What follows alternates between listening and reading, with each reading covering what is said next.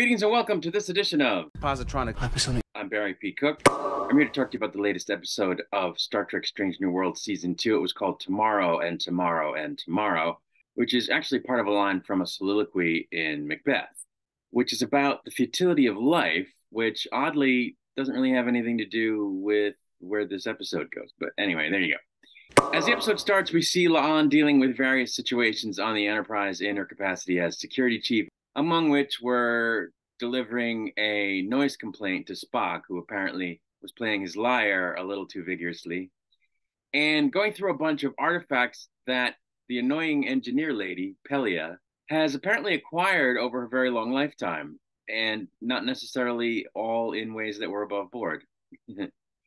And during that particular moment, Pelia refers to the Federation as a socialist utopia, which I thought was interesting. La'an then engages in a sparring match with the doctor, fitness training or whatever, who mentions that she didn't show up for the party for Una in the captain's quarters. Following that, she has a freaky encounter with an unknown individual in one of the ship's hallways, who got there by some means unknown to her or us, who's been shot with a bullet, and who tells her to take a device to the bridge. After which, he disappears as a weird wave passes through the hallway and the red alert sounds. La'an then finds herself on the bridge looking for Captain Pike, only to find James T. Kirk in his chair. Uhura is there in her usual place, as is Ortega's. But, yeah, no Captain Pike. The ship gets a call from Spock, who is the captain of a Vulcan fleet ship, asking for help from the Enterprise in their war against the Romulans. But his request is denied despite the fact that he says that his fleet will be destroyed and Vulcan will be defenseless. We learn that Starfleet doesn't exist and that the Enterprise belongs to something called the United Earth Fleet. Of course, Kirk doesn't recognize La'an, and they end up having a conversation about what happened to her, which he's dubious about, until he tries to take the device from her and accidentally activates it, sending them both to 21st century Toronto. Thinking they're in New York City instead, upon being corrected, Kirk says, well, he's never been to Earth, that he was born on the USS Iowa in space. And at this point, I'm really hoping they're not retconning Kirk here, because that would suck a whole lot. I hope they're just saying that in this particular instance because it's an alternate version of him, but I was alarmed at this particular moment. Anyway, he also says that Earth is in pretty rough shape, even in the 23rd century. Realizing that they need a wardrobe change, they then try on some clothes in a nearby store and create a distraction that allows them to get out of the store without paying, whereupon they dump their Starfleet clothes in a trash bin, which I really hope they wouldn't actually have been dumb enough to do, unless at this point they just don't care because it's an incorrect timeline that they're trying to fix anyway. But yeah, I don't know. It seemed a little reckless to me. Anyway, realizing that they need money, Kirk then wins a bunch of money playing chess against some folks in the park.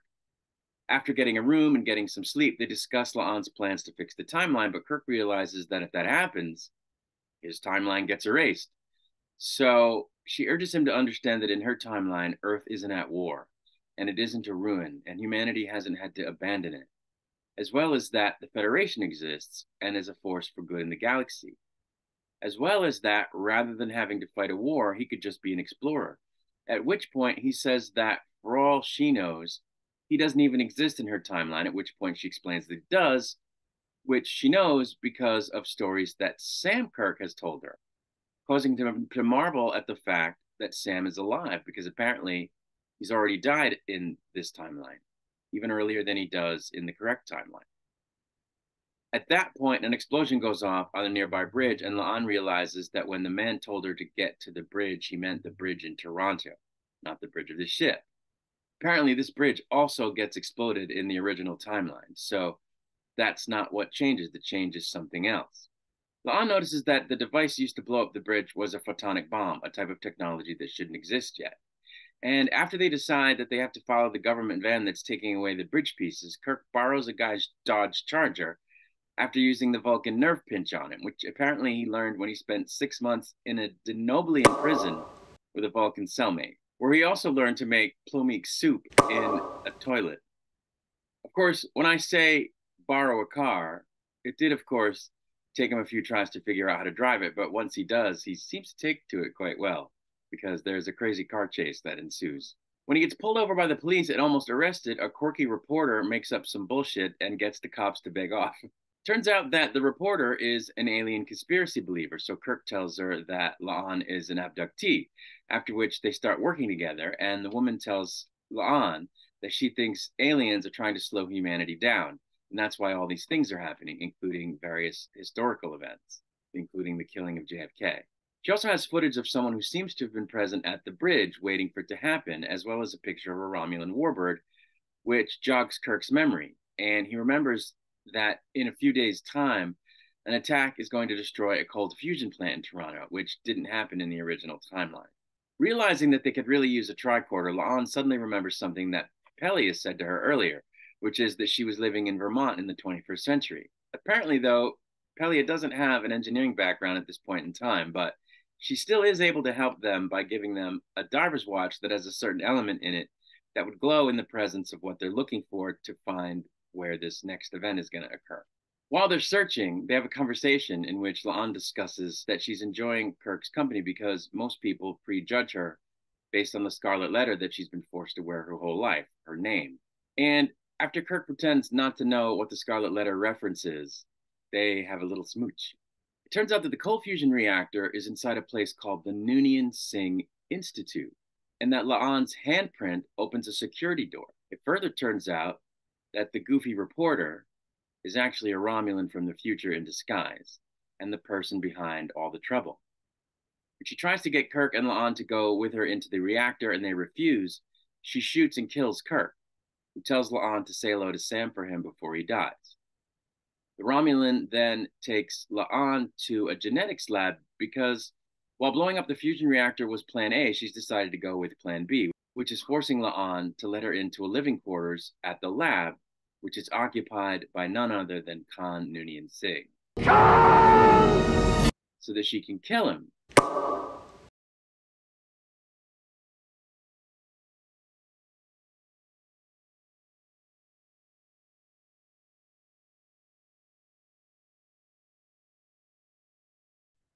Because a computer simulation in the future told her that doing so somehow results in the Federation never forming, and the Romulans never having to deal with their greatest adversary. She tells La'an that if she does this, the device in her pocket will still protect her from changes to the timeline, and she can live whatever kind of life she wants, free of the legacy of. But after pretending that she's going to go along with it, La'an attacks the Romulan, and as they tussle, the Romulan manages to put La'an's hand on the door pad and open it. But La'an ends up getting her gun and kills her, at which point she disappears herself before she dies, I guess so her body wouldn't be found. And the time device goes from red to green, indicating that the timeline was fixed. But before La'an uses the device to go back to her proper timeline, she goes into the room and finds Khan cowering in fear. He's a little kid. She has a brief conversation with him, and when he asks if she's there to take him away, she says, "No, you're right where you need to be." And then she pushes the button to go back to her time, seemingly after leaving the gun in Khan's room, but I don't know. I'm not sure if I saw that or not. I'd have to go back and check. Anyway, she visits the bridge of the ship to verify that Captain Pike is there, and she finds him and number one embroiled in the situation with Pelia over the artifacts that she seems to have acquired, at which point La'an advises the captain that as a representative of Starfleet security, she thinks he should just let it go. She then goes to her quarters where she encounters a temporal agent who asks for the device back and tells her that she can't discuss what happened to her with anyone, which she finds upsetting given how traumatic it was. She takes off the watch that she still has and then places a random call to Lieutenant James Kirk and pretends that she's just looking for brief background details for Sam's file, namely his place of birth, which Kirk says was Iowa, same as him, Iowa on Earth. During the conversation, she's visibly upset, but keeps it together until the call ends, at which point she breaks down and sobs, and that's where the episode ended. So I really enjoyed this episode.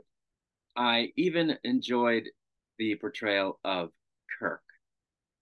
I'm seeing glimmers of the old Kirk that we know in this portrayal of a younger Kirk. It's starting to work for me. So we'll have to see how it goes in the future because we're obviously not done. with this version of Kirk on this show. I thought that Christina Chong did a fantastic job carrying this episode.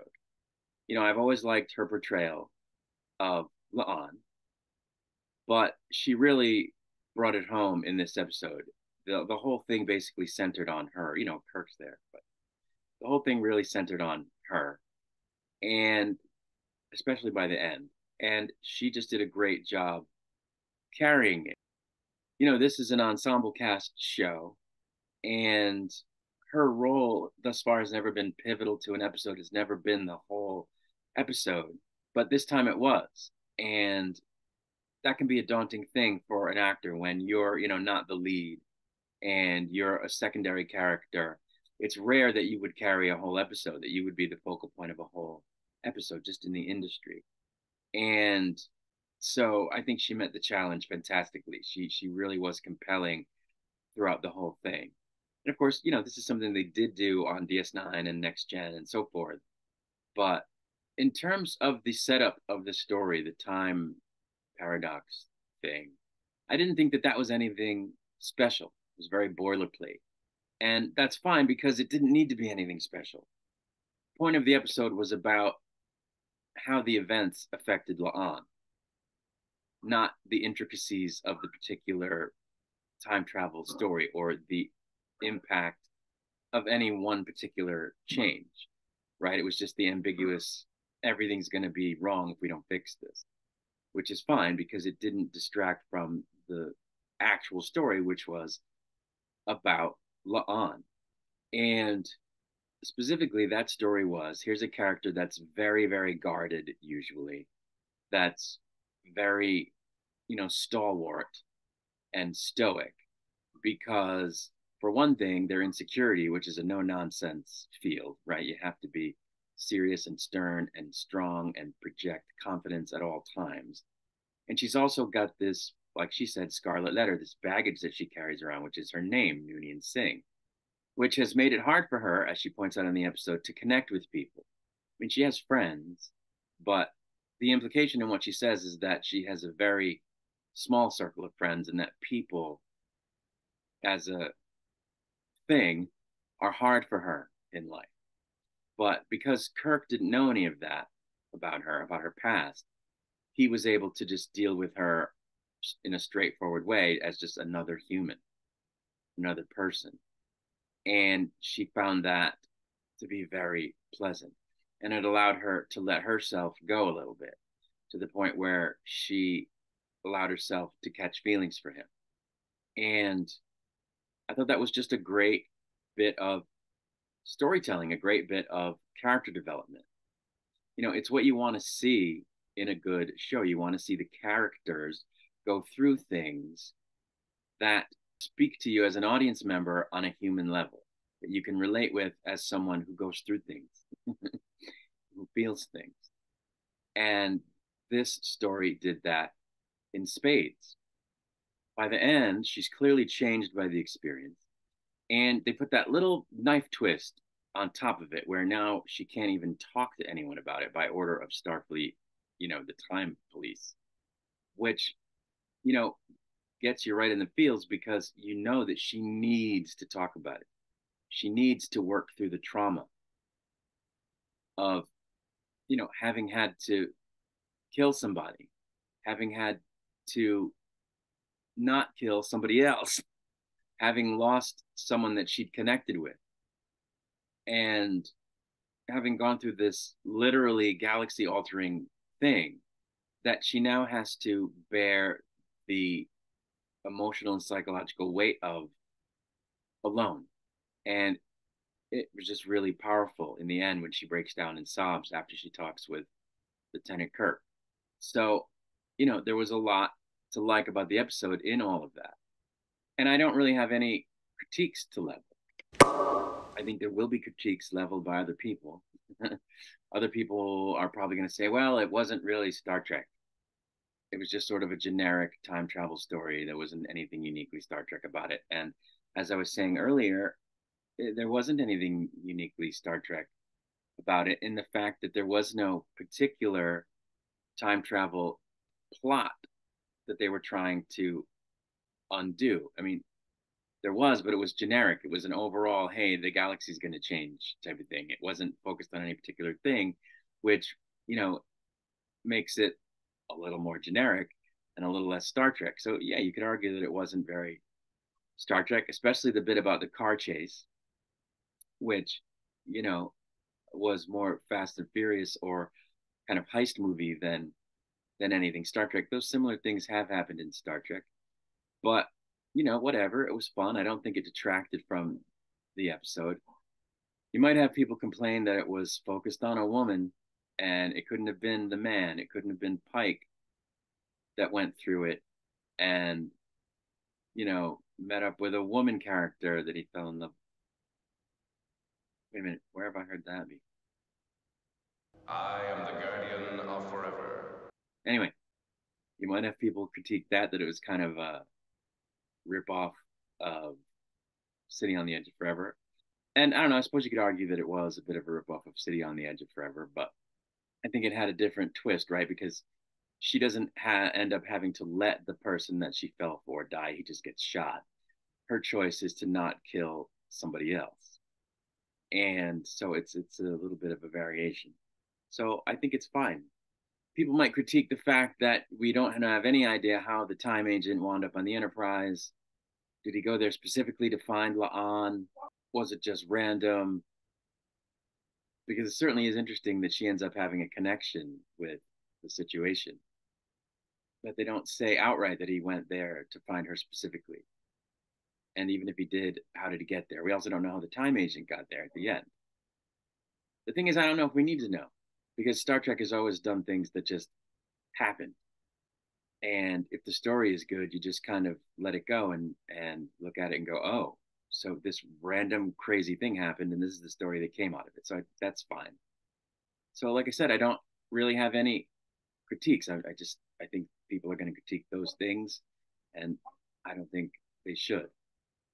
I was glad that they didn't retcon Kirk's backstory. I was concerned that they were going to, based on the trailer for this episode or the previews for this episode, where he goes, I'm from space.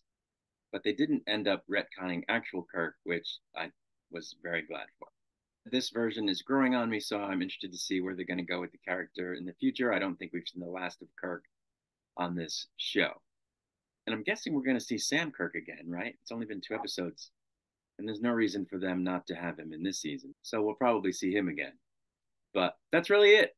I'm going to get out of here. I'll be back to review the next episode once it's released. Until I return, I wish you peace and long life.